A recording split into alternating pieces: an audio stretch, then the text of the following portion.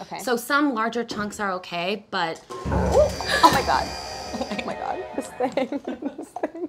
Hey everyone, I'm Claire Saffitz. Welcome to my home kitchen. Today I have a very special guest, pastry chef Natasha Pickowicz, and she is going to walk me through all the steps to making a delicious savory scone that has zucchini and herbs and cheese. And I'm very excited because I have a complicated relationship with scones, and I'm really excited to watch an expert make a really good version.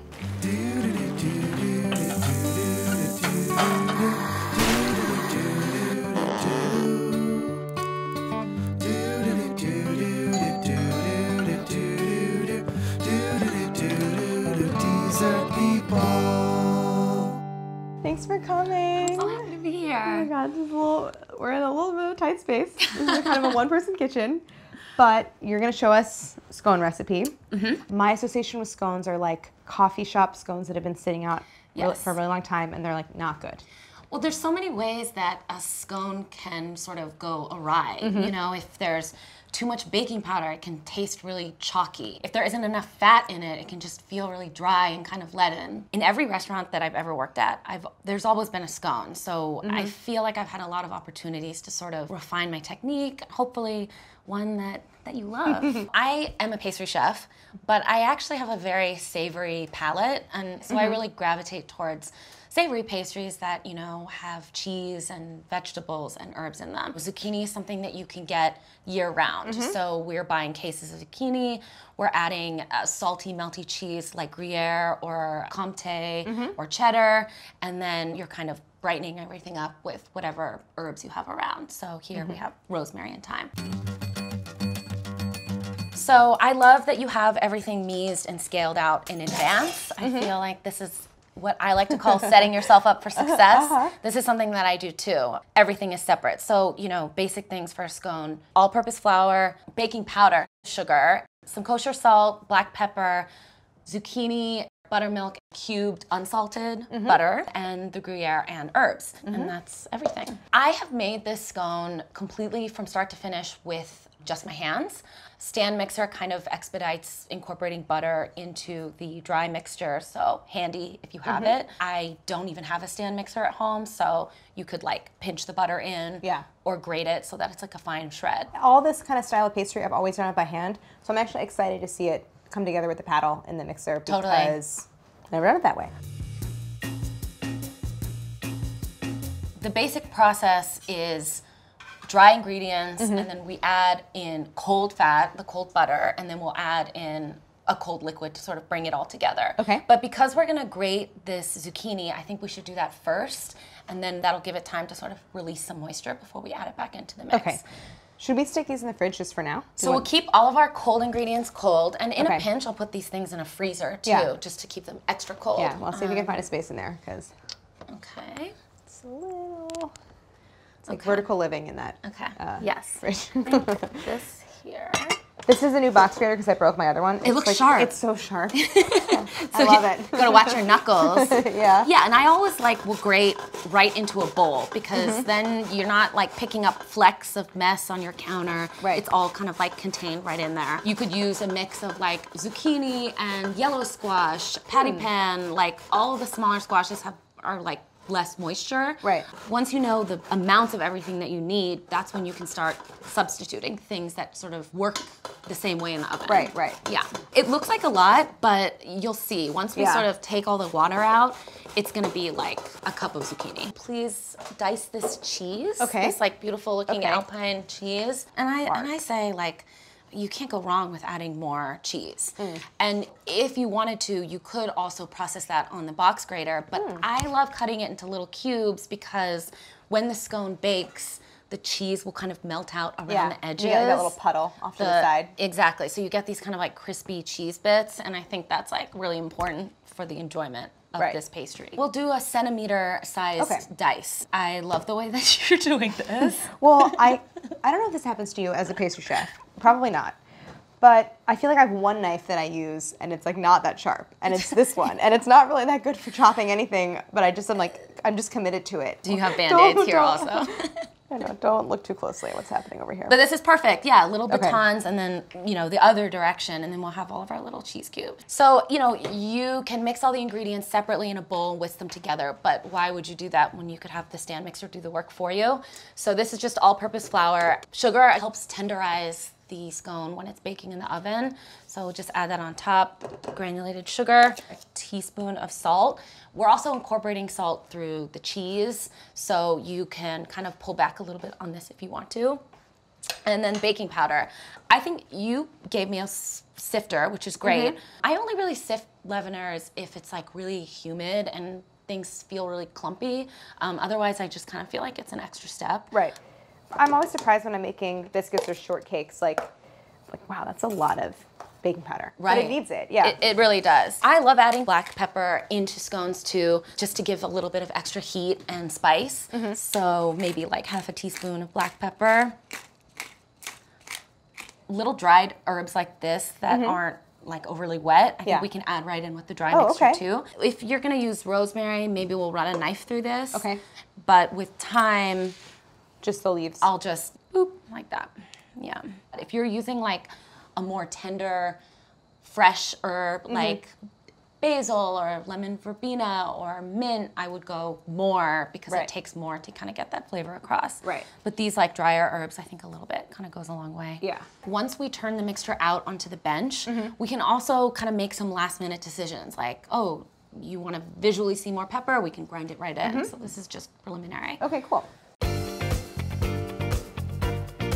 Let's get this mixture paddling at, I think, low speed to just kind of come together. Combined. Just until it looks combined. Okay. So maybe a few more seconds. Okay. And then I'll grab the butter. Okay. You want butter that is sort of cubed evenly, it feels cold to the touch, but probably not frozen because this paddle... It needs to be able to flatten We need a to, little bit. yeah, we're gonna kind of like take this to about like a quarter of this size, and a stand mixer, instead of like smearing it, will kind of like break it up into smaller pebbles. Got it.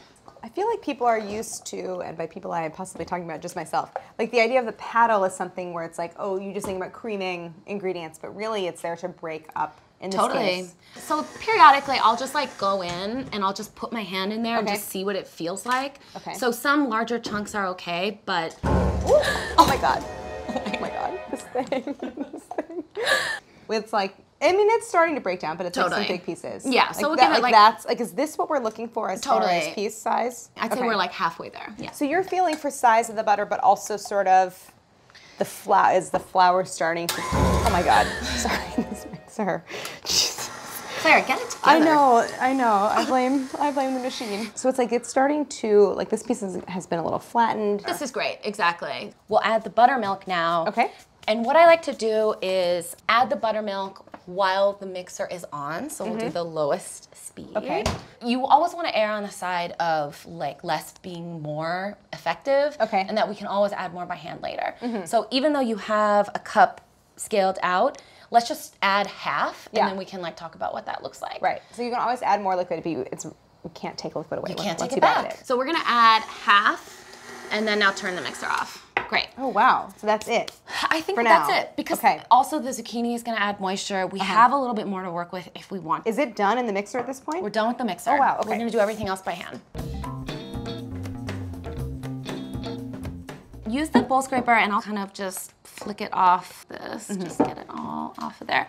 Also, like if any passages of the dough look gummy or feel stretchy, then it's been overworked. You can always throw that little piece away. Interesting. Yeah, it's like don't bother incorporating it in. It's just gonna like add to a denseness. So it's not that it's just hydrated, it's like that is, the gumminess is a sign of being overworked. You can see how there's so much flour that doesn't have, and things that are sort of stubbornly clinging to the inside, I won't scrape it out cleanly. Okay, so what you want to do is, I call it salad tong hands. Okay, So instead of actively gripping things, you're kind of letting things fall through your fingers. Using the lightest touch you can imagine. So just like start kind of like running your fingers through it. You're kind of breaking up these larger curds and sort of adding the dry flour back into it. Right, so we're trying to even out the distribution of the liquid. That's right. What you're looking for texturally is sort of a wet wool sweater. You kind of want it to feel furry, but also a little bit damp. So if it's overly wet, then it's gonna bake up into a mess. If it's overly dry, it's gonna be impossible to roll out. So this feels great. Okay. But it's definitely underhydrated. Like if you tried to roll this out now, it would be you know, a mess. Right. So I think we'll look at our zucchini now before we add it in. Any green that I want to incorporate into a pastry, I'll blanch or process in some way, like shred, and then work out as much of the water as possible. Like a little handful. Yeah, just do like a little bit at a time, and then it really like wants to shrink down. This green goo, you know, you can try drinking it, but it's basically water, you know, and I think that if you can reintroduce that moisture with something with tons of flavor and fat, like buttermilk, like butter, like cheese, these are things that are gonna, you know, bring it back to even keel. Okay, I feel like that looks great. It looks like a lot, but this is what we want for the scone, is for it to be like a truly generous amount. We need to add the zucchini and the cheese, right? Okay. So what I'll do is kind of spread this mixture out, and we're just gonna like sprinkle it right on top. This is a really good way also for me to see what I call like the problem areas. So like you can see that this is so underhydrated, that's sort of like a problem area. So I'll kind of spread it out and then go ahead and add all the zucchini. Okay. Just sprinkle it on top. Okay. In the center or just everywhere? Just all over on top, and then we're gonna salad tong hands it back together. Okay. So then you can see like how much liquid the zucchini is adding, and then how much you have to compensate with buttermilk, and you would not want to fully hydrate it before this step because you're adding all this moisture. Exactly. So, and also by hand instead of in the stand mixer too. Right. So if you wanted to add more herbs here, if you wanted to add more black pepper, chili flake, whatever, this would be the time. If your hands were spatula and you were like folding whipped cream or something, just kind of bringing it up and over, like just kind of folding it in. Yeah. Okay. Perfect. So what's happening now is the dry problem areas are actually coating all the zucchini pieces too. So you're kind of hydrating the flour and you're sort of like protecting the zucchini. This feels good to me. Okay. At this point, I want to like handle it as little as possible. So I'll just do like one more quick pass, see that the problem areas are kind of eliminated. So what I want you to do is kind of, are you right-handed? I'm left-handed. Me too. Really? Oh my goodness. You don't have to switch the instructions then. Never happened to me. Yeah. So what I'll do is I'll use my left hand to hold the bench scraper to build the scone into a wall and then press it down with this hand. So like, and so we're doing something like rectangular or squarish in shape, right? Exactly. Because I think, I mean, if you want to punch circles out with your scones, amazing, but it's going to yield scraps. So what I actually like to do is use a knife or a rectangular cookie or biscuit cutter, and then you have no scrap. So it's kind of like ideal. Which I prefer also. I'll get all my little bits. So once I have it like this, and then I'll support my wall and then press it down. Got it. Okay. And that's sort of the final motion to bring it all together too. Okay. Yeah. Great. And see how it feels now wet? Yes. So it's like that happened. Right. Great. I think that's good. Okay. So like what I'll do is I'll throw just a little bit of extra flour, and we're not even going to roll the scone. Okay. So just press the scone slightly down. Okay. Because if you try to roll it out, it might, Yep. Okay. And that actually kind of is going to bring the dough together. Yes, this is kind of like slightly compacting it, evening out the thickness. Looks great. And also so pretty. So pretty. Yeah. And that's it. So, I mean, maybe like if I were really maybe reinforce those edges a little. Okay. Just so that like a corner piece doesn't fall apart. Yeah. Okay. And so this is in order to I think that the cheese, if it melts out, might stick to the parchment. So just to make them easier to remove. So I think just do like a tic-tac-toe and then kind of carefully transfer the scones over to the baking sheet. Oh yeah, these are gonna be huge. I did not cut that evenly at all. It looks great. Another great use for a bench scraper. It's like a spatula. The perfect lifter.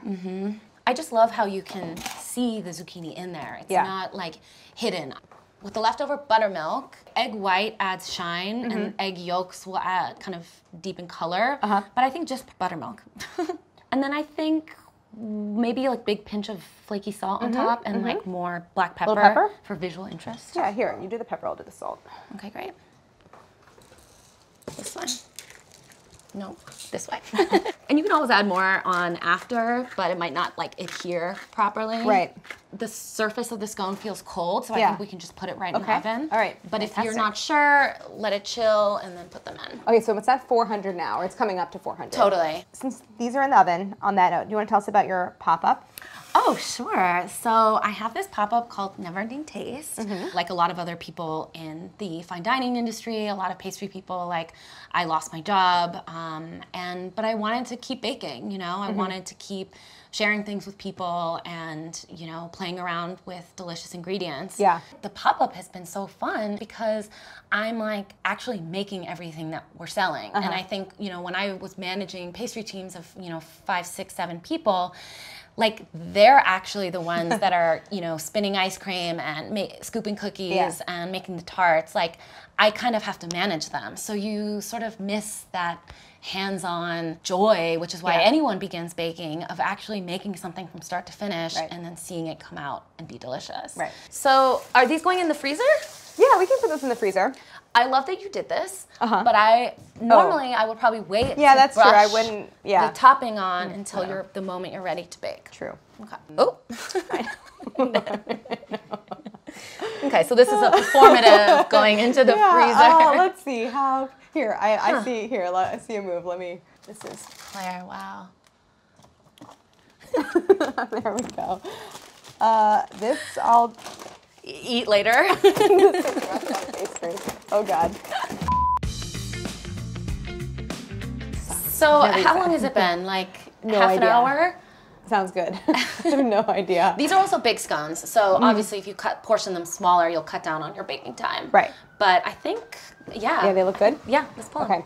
So we never dropped the temp. It's been 400 the whole time. That's right. Wow. So they're like so beautifully browned. It should kind of spring back, right? Because if you did like a skewer test, I feel like if you hit a wet passage that's zucchini, it might not be accurate, although you can do that too. And then you see these delectable little like frico. Yeah, frico puddles. Yeah. I love like you get this Yeah. little lacy bonus edge. I'm gonna pull this piece. Looks like it really wants to be pulled off. Pull that off.